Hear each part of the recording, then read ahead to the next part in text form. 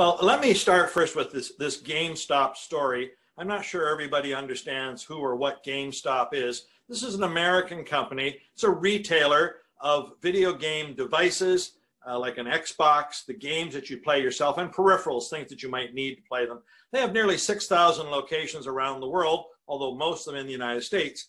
And for the last year, GameStop has been considered pretty much a non-essential business, which means that anytime COVID rears it up, it's one of the first businesses to be closed, or you move to some online sales. And as a result, its revenues have been going down, its profits have been going down, and its stock price has been going down. And all of that makes perfect sense.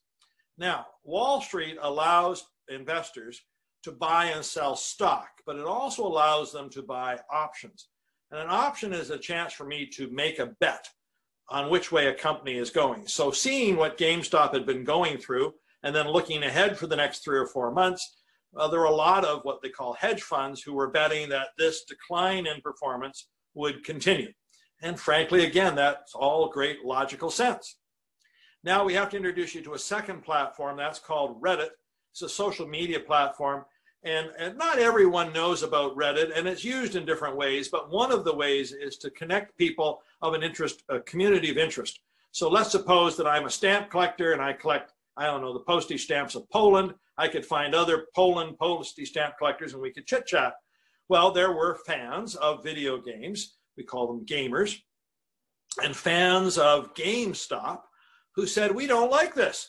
We don't want to see our business go like this, and we hate that those Wall Street types are betting on this store getting even worse, performing even worse. We want to do something about it. So, first time we've ever seen this happen, these nice people decided, ordinary people decided to collude and cooperate to try to raise the price of GameStop stock. In essence, I'll buy from you, you sell it back to me, and we call this, or we normally would call this, a pump and dump scheme, meaning I'm going to promote the stock, pump it up, get the price to go up. Because I'd invested early, I'll sell out when I think it gets high enough, and then I'll walk away and watch the whole thing collapse, and ordinary people lose out. That is called stock manipulation, and we don't believe in it. We don't think it's the right thing to be doing. Here, these people are doing stock manipulation, but lots of people read this story thinking, but they're doing it for a good reason. You know, they're trying to help their company and do this. And how successful they were in the last 3 weeks, shares in GameStop have gone up 1,000%. 1,000%. Meaning this stock, which is trading, or recently had been trading for around $250 a share, should really be maybe $20 a share. This is how much they've pumped it up. And yes, as a result, we've had news this week that some of the hedge funds who had taken these positions betting against the stock have had to walk away from their positions. They've lost money. Some estimates are several $1 billion have been lost, given that GameStop went in the wrong direction. And the Main Streeters are saying, look at us, look at what we've done, look at how proud we are. But here's my problem with this, and that's why I don't think this story is over. To pump up the stock, they had to buy and sell it to one another. Well, now these ordinary citizens own stock that is tremendously overvalued. It is not worth $250 a share. Sooner or later, and I'm thinking probably in the next week to 10 days, reality is going to hit. And this stock that they pumped up to $250 is going to do what we always see, which is drop suddenly.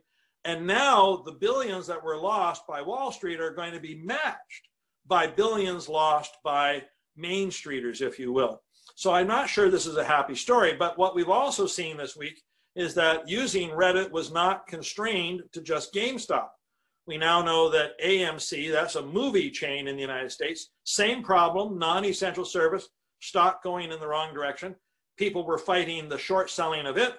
BlackBerry, a Canadian company, its stock has gone up, I think, about 400%. And yes, God bless, BlackBerry has turned itself around, but it shouldn't be at that level. Bed Bath & Beyond, another retailer that was non-essential, stock going in the wrong direction, and they've done this. So there's now a lot of questions as to whether we should be doing something about it. Should we be constraining Reddit in some way? Should we allow these kinds of organized pump and dump schemes, even if there's you know, it's not menace in their heart, but you know, trying to support this company that I love. Should we do something about that? And then the other question for the SEC, what's helped this is a lot of low-cost brokerage firms, meaning that I can go on and buy 100 shares in GameStop and pay a $5 commission. I don't have to pay any big commissions. So in the United States, one of these firms is called Robinhood. It allows online trading at a very low cost. And as a result, relatively unsophisticated investors have gone in. Another question that's come out is, well, was this because people had money they were prepared to waste? Who has money they have to waste during a pandemic? And of course, we know just a few weeks ago, there were these $600 checks sent out in the United States. Mr. Biden is looking to increase that and send out a further check. Some people have suggested $1,200 to $1,500. Are people using these relief checks for relief, or are they using them to play in the stock market? So there are lots of questions, and we're not going to know by the time it's done. And let me just give you one last one. This does look like it was an innocent scheme on Reddit, but what if you investigate and find that there really are some nefarious individuals who were purposely inciting the crowd to do this, but they themselves were going to personally benefit? And I'm not sure when the dust settles on this, we won't find that there were some nefarious individuals behind this. So we're in the middle of it now. None of this is going to cause a stock market crash. None of this is going to cause a recession or a depression, but we're seeing people using tools in ways that they were never intended to be used, whether it's Reddit, whether it's Robinhood. People are doing things, I call it the law of unintended consequences, in ways we weren't intending. And now the question is, should we be doing something to constrain them, to make them do it what we want them to do? So today, that story sounds a bit like Wall Street complaining because we got bruised and battered. Well, you've made money on me. High time you share the pain. But the bottom line is there's going to be a lot of individuals who are also going to lose out. And I'm not sure they are the ones who can afford to lose out. Wall Street can lose $1 billion and pick themselves up and dust themselves off. The average person, if you lost $10,000 in all this, it could be personally devastating.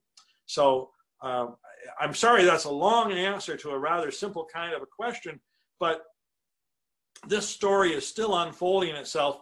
And I'm afraid by say, Valentine's Day of 2021, we may see a lot more pain out there than we are today and all the joy that people are celebrating.